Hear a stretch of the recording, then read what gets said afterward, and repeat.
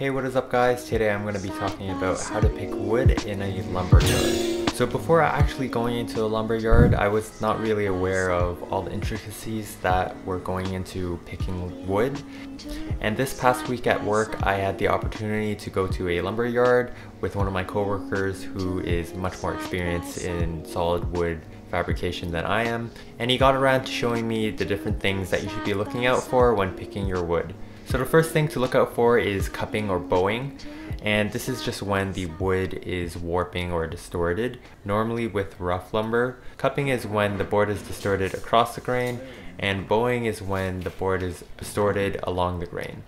So the next thing to look out for is color.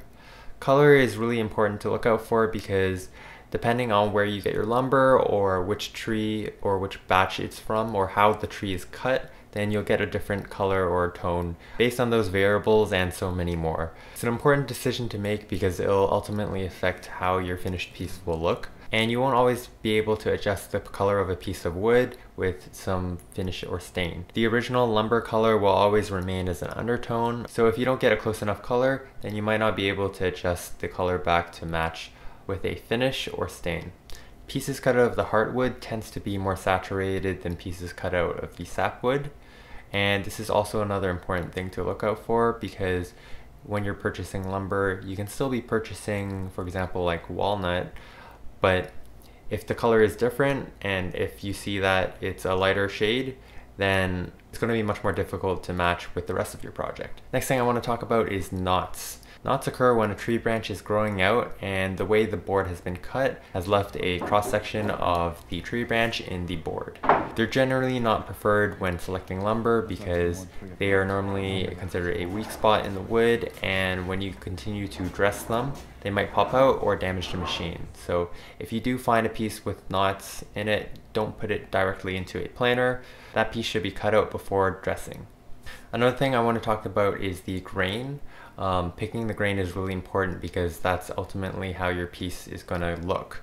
So when you're selecting your pieces of lumber, make sure that you know which piece you want to use as your face and which pieces that don't have to be as pretty.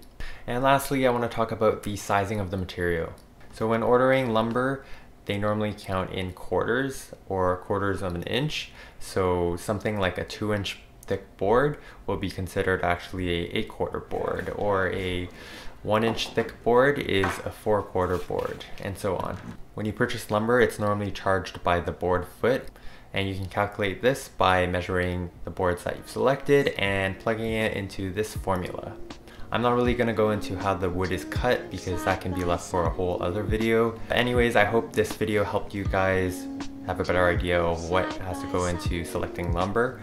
And it's always better to go pick the pieces yourself with a cut sheet in hand so you have an idea of what pieces you need and whether or not you'll be able to fit them on a piece of board considering the waste material.